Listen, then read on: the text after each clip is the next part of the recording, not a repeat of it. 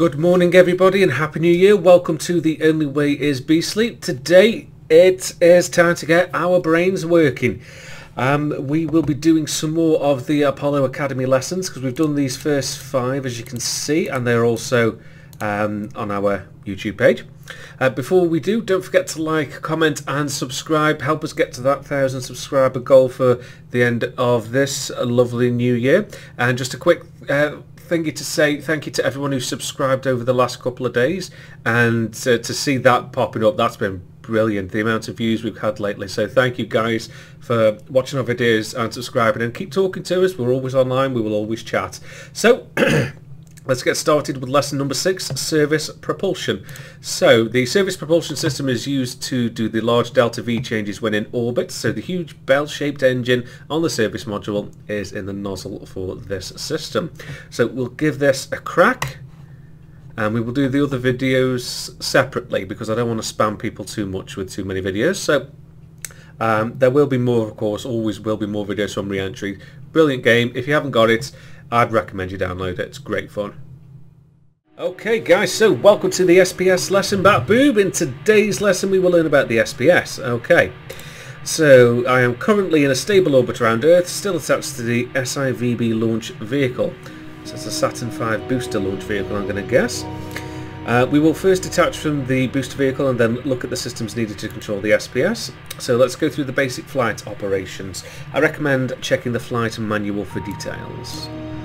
So to separate from the Saturn V booster, all you need to do is press the CSM-LV separation button on the MDC-1, which is right here. It's covered in the button, so you'll first need to open that, cover, and then press the button. So click and click. Okay, so I've done that. If everything went well, you should now be separated from the launch vehicle. So let's have a quick glance outside, and yes indeed we are. Hey, this has been updated, this has.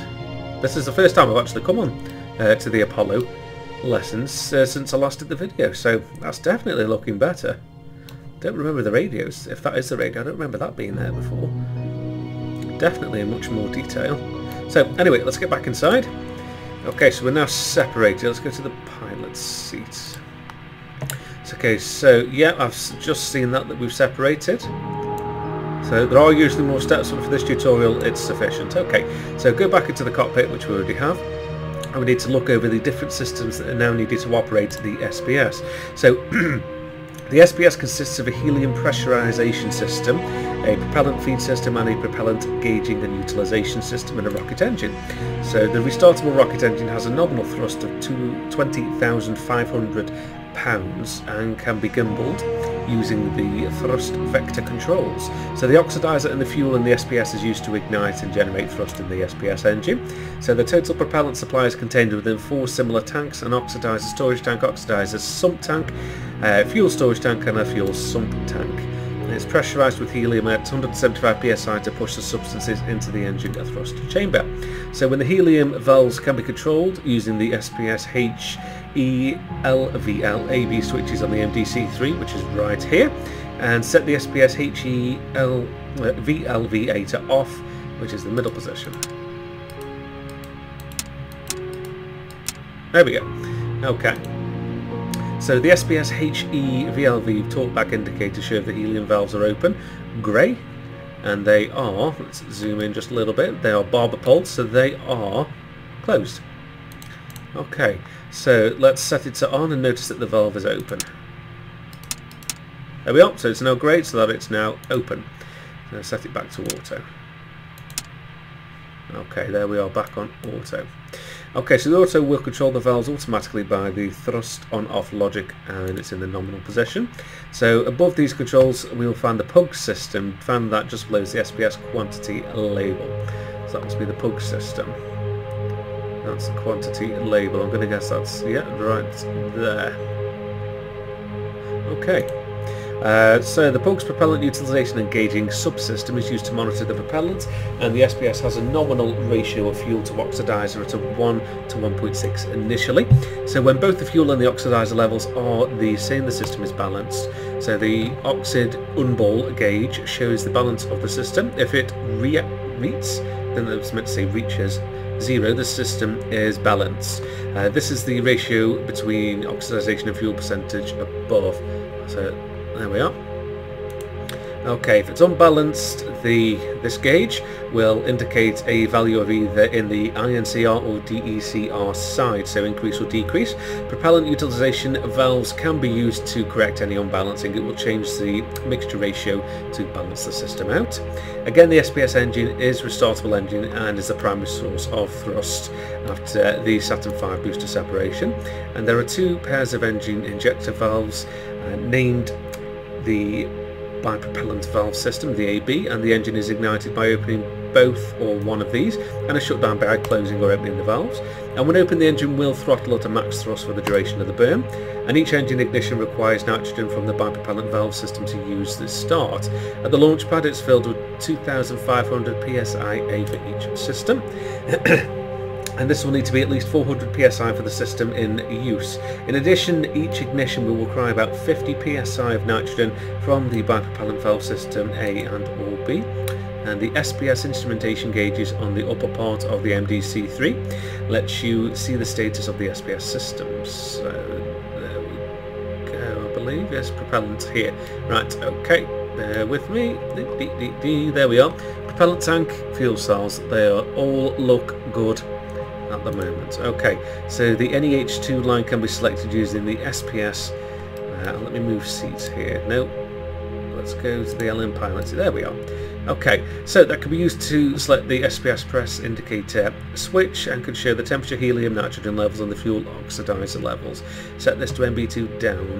Okay, there we go. Most of the controls to ignite the SPS engine is located on MDC1. Should be over here, MDC1. And most of the controls are over there. Okay. Either both A and B SPS injection valve systems need to be armed to ignite the engine. The protected Delta V thrust AB switch is an MDC1 switch is used to arm the control logic for the engine of the injector valves. I had to do a bit of thinking there. I remember recently seeing those Greek letters on TV, so it's a good job I remembered. So let's arm the Delta thrust A system now. Where is the switch for that? Is it going to be... Okay, I bet it's over here. It did say MDC1. Yep. It's behind there, isn't it? There we go. Damn it, I didn't want that one. Come on. There we go. Okay, so the LVA, I'm just going to say that the SPS PC gauge shows the chamber pressure and its indicated switch in the PC, which is usually 100 psi during the burn. Okay, if the SPS propellant is less than 50%, the fuel might be floating around in the tank due to the free fall of gravity. Okay, therefore, before igniting the engine, the propellant needs to be settled down in the tanks, and this is done using the direct, I want to say ullage button on the MDC1. Or using the forward translational thrusters. We won't need to do this for now. Okay. The engine is ignited in 3 different ways and being armed and ready. So the primary method is to use the computer program, the CMC Delta V mode using program 30 and program 40. Okay. The secondary method is to use the SCS and the SCS Delta V mode. The SC continuation switch needs to be in the SCS and the EMS needs to be in Delta V mode. So with the EMS Delta V range set to a number above 0 feet a second, when this is set, the thrust on button is pressed to ignite the engine. Third method is to use the SPS thrust direct on mode and is considered as the backup mode. So the SPS thrust switch is set to direct on to ignite the engine and nominal to shut it down. Okay, so let's try this in the third option now. Set the SPS thrust direct on. This will ignite the engine and start the burn. Ooh. There we go. Turn this off as soon as possible to shut down the engine again. Okay, let's have a quick glance outside. So we've hardly moved, in all honesty. This has definitely been updated. Look, it's very shiny. I love it. Does look much better. Yeah, I might actually just pop that back on again. Let's do an external view. You see, that's following with us, so we're not actually moving that far.